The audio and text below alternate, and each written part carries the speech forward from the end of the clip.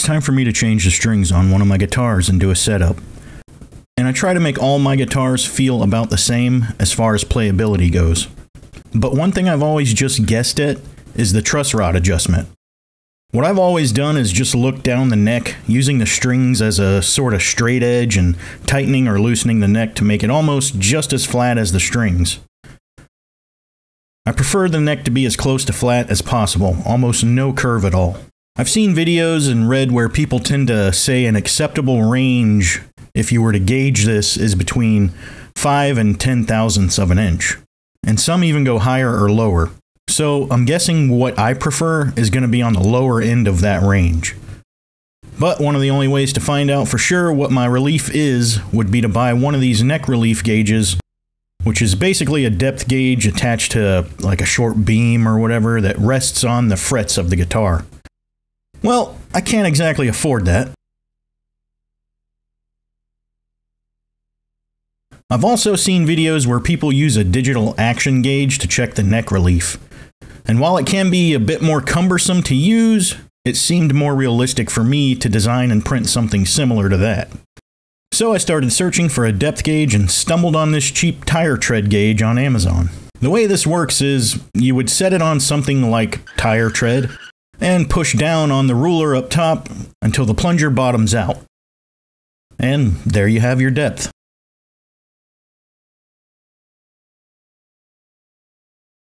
The way it needs to work as a neck relief gauge is by getting the plunger to rest on one string. But the way it is out of the box would make it extremely unbalanced and unreliable. Just a pain in the butt. So I grabbed a piece of paper and traced the outline of the gauge and jotted down my measurements before hopping into Fusion 360. And this is what I came up with. It's basically half of a shell all the way around the backside of the gauge, with a channel for the string to go through as well as a channel for the fret wire to go through. And there's a little 3mm screw hole that will help hold the gauge in place. And since the plunger is quite thin and flat, I also made this little cylinder to give it a bigger footprint on the end, just so that I'm not fiddling with it trying to get that little tip to rest on a guitar string.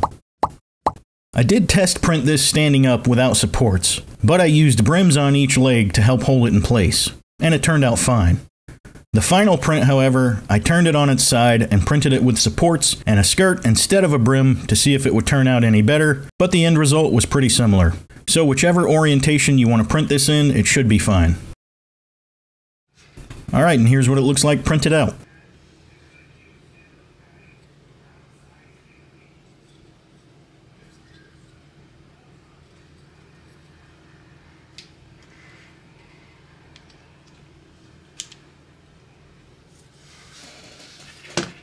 Next, I used an M3x12 screw to help hold it in place.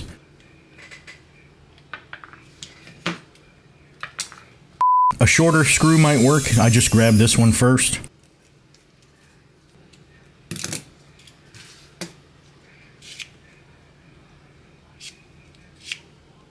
And now to get the little cylinder on. I just set the plunger directly on the hole and turned my soldering iron to a low temperature and touched the plunger with it. Eventually it got warm enough to push in and stay in.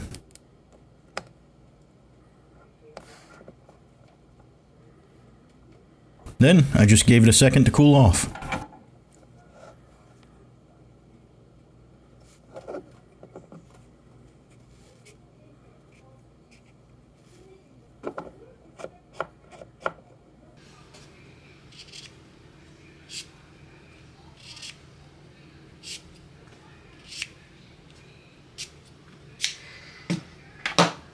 When using this gauge and adjusting the truss rod, you should really do it like this in the playing position, because there's nothing pushing on the neck. But in order to show you a close-up, I did lay the guitar on my neck rest and videoed from the side. I put a capo on the first fret, then held down the fret where the neck meets the body, in my case the 17th fret.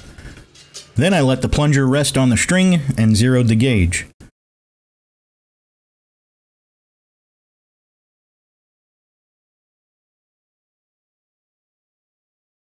Then I pushed down until the string hit the fret, and voila, I had my neck relief. Just over 5 thousandths of an inch. Like I thought, I assumed I would be on the lower side of this suggested range, and I was right. All in all, like I said, it's a more cumbersome way of doing this, but it also wasn't $150.